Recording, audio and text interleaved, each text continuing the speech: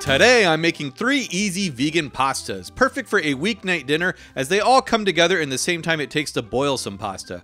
We're going to be doing a classic vodka pasta as well as an Alfredo and a spinach spaghetti. And all 3 of these pastas have a creamy element, and for that you have a few options. The first is a good old cashew cream, which just means covering half a cup of cashews in hot water for about 10 minutes, and then we're going to blend them up with half a cup of unsweetened plant milk. The other option is to get about a half to 3/4 cup of silken tofu, and if you go that route, you just add it to the blender to get it nice and smooth, and I personally love both options. The cashews are a bit richer, but honestly, side by side, you can hardly tell the difference. Tofu might win since it's cheaper and easier, but if you have a soy allergy, then cashews win. So whatever works for you will work.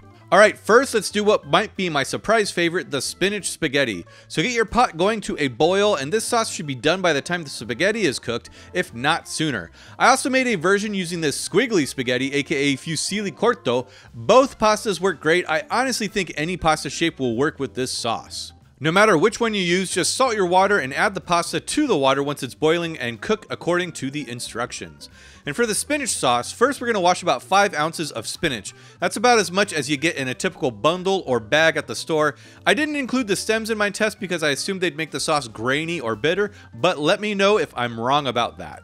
After that, we simply add everything to a blender, and no need to make the cashew cream separately for this one, so in go the cashews, followed by a half cup of unsweetened plant milk, and then 2 tablespoons of olive oil, 3 to 4 cloves of garlic, a 1/4 cup or 4 grams of fresh basil, and a heaping 1/3 cup or 10 grams of fresh Italian parsley. And you can obviously add more or less to your taste. Then 1 tablespoon of nutritional yeast, 1 heaping teaspoon of miso paste, I'm using light yellow, 1 teaspoon of Calabrian chilies for a little heat, and then 1 to 2 tablespoons of lemon juice. I usually go for at least 2, but start with 1 and adjust to your taste. Next, add in some of the spinach and blend it up, and then simply add more of the spinach as it gets blended. Taste for salt and black pepper and adjust as needed and give it a final blend.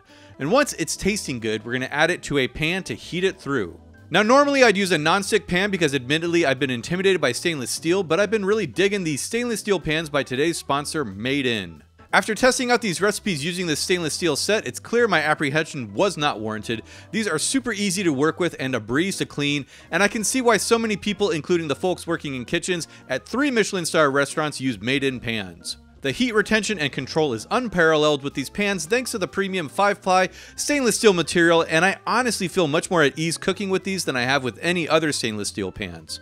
They're all great, but the Saucier might be my favorite as it's not only ideal for making sauces, but it's perfect for boiling small batches of pasta, rice, or veggies. And you all know I only work with brands I dig, and I've been using Made-In products for years, and I'm super stoked to have this stainless steel set in my collection now. So if you've been curious about stainless steel or want to upgrade your current set, check out the link in my description to save some money on your order, and thank you Made-In for sponsoring this video. Now, once our spinach sauce is heated through, you're going to notice that it's kind of thick, and that's okay. We're going to thin it out with some of the pasta water. And if your pasta isn't done cooking right at this point, just keep the sauce warm on low. And once the pasta is cooked to your liking, add it to the pan with the sauce and add as much pasta water as you like. Not only is this going to loosen the sauce up, it's going to make it creamier and emulsified. Taste and adjust for seasoning, finish it off with some vegan Parmesan or more Calabrian chilies, red pepper flakes, whatever you like. And honestly, this one is so zip-zapping good and delicious, and the reason I think I might like it slightly more than the Alfredo and vodka sauce is because it's just as flavorful, but a bit lighter. Plus it had a bunch of spinach in it, so we are getting the benefits of that. And if you have leftovers, the good news is this stuff passes the goblin test, which if you don't know means I can eat the leftovers cold straight from the fridge like a goblin. But honestly, I think this is my favorite way to eat spinach, and this pasta is in my top 10 favorite pastas for sure. Now let's do another one of my new favorites, the vodka pasta. And traditionally this is made with penne, but you can totally use rigatoni or fusilli. Any small, rich, or curly pasta should work well with this sauce. And this is usually made with heavy cream, but again, the cashew cream or silken tofu is going to do a great job instead. Get your salted water boiling, and in the meantime, the only other prep we need to do is to dice up 1 shallot and mince up 4 garlic cloves. I'm going to use a Saucier pan over medium heat and add in 3 tablespoons of olive oil, get that shimmering, and then add in the shallot and the garlic. a heaping teaspoon of Calabrian chilies, again for some fruity heat. Stir that around for a minute and then add in 2 tablespoons of nutritional yeast for some cheesiness. Next, we'll add in a whole 4.5 ounce tube of tomato paste. Yep, the whole thing. We're going to stir that around and toast that for about 4 minutes or so, making sure we don't burn the tomato paste or the garlic. Reduce the heat to medium-low if it feels like it's getting blasted.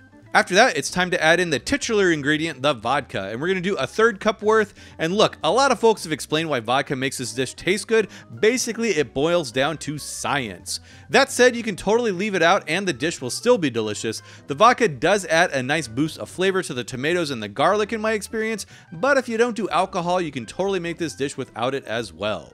So we just need to cook that down until the vodka reduces about 3 to 4 minutes, and next we're going to add in 1 14-ounce can of tomatoes. Whole or crushed, it doesn't matter to me. I do think the Italians on Instagram might cry over crushed tomatoes, so I'm using whole tomatoes that I'll crush up with my spatula. I'll cook those over medium heat for about 4 minutes, and then we're going to add in the cashew cream or silken tofu. If using silken tofu, I recommend blending it up until smooth first. Stir that around and cook it for 2 minutes. Taste and adjust for seasoning. I'm going to add in some black and red pepper, and now you can totally keep the sauce chunky like this, or you can do like I do and blend it up until smooth and luxurious. After blending, this sauce is going to be probably kind of thick as well, but again, we can add in some pasta water like before, which is what I'll do after I add in my cooked penne. And everyone likes their pasta at different levels of sauciness, so here's what this recipe looks like with a pound of penne, and here's what it looks like with only 10 ounces. Honestly, I like both, but feel free to make yours as saucy as you like, and we can serve this up with some added vegan parmesan, basil, or parsley. And if you've never had this, it's like a leveled up marinara. It's creamier, and the vodka adds another layer of intense flavor as well. I can definitely see why it's been so popular over the past few years. Speaking of popular, Alfredo is one of the most well-known pastas here in the US, and we are making it in the same style. This is not authentic Italian at all, of course. I mean, it's vegan, so it's not even authentic Olive Garden style, but it is super rich and delicious, and I'd say lighter than its dairy counterpart. For the pasta, we are going with the traditional fettuccine, and we're going to be using a bunch of vegan parmesan, so you can either use your favorite store-bought or homemade recipe for vegan parm, or you can simply use some nutritional yeast instead. Either is going to work. And while our fettuccine cooks, I'm going to add in 3 tablespoons of vegan butter to a pan over medium heat. Let that melt and then stir in 3 cloves of minced garlic. Stir that around and toast the garlic for a minute or so, and then we're going to add in the cashew cream, and we're going to stir in 1 cup of vegan parmesan or a 1/4 cup of nutritional yeast. At that point, I realized the sauce was way too thick because I forgot to pour in an additional 3/4 cup of plant milk along with the cashew cream, so that's what I'm doing now. After mixing that in, I'm going to add in 1 teaspoon of Italian seasoning. Once the pasta is cooked, we're going to add that in, toss it around of course until it's all nice and coated in that rich and creamy sauce. Add a squeeze of lemon, taste and adjust for seasoning of course. Feel free to add in any pasta water as well if needed. Serve with some more vegan parmesan or parsley. Do it up as you do. Heck, you can even whip up some of my tofu chicken and make chicken Alfredo. Either way, this dish put Olive Garden to shame, and I gotta say, eating pasta this whole week was a delight, so I hope you all make one or all of these, and if you do, let me know how it goes. To make my tofu grilled chicken recipe, check out this video right here, and until then, I'll see you all next time.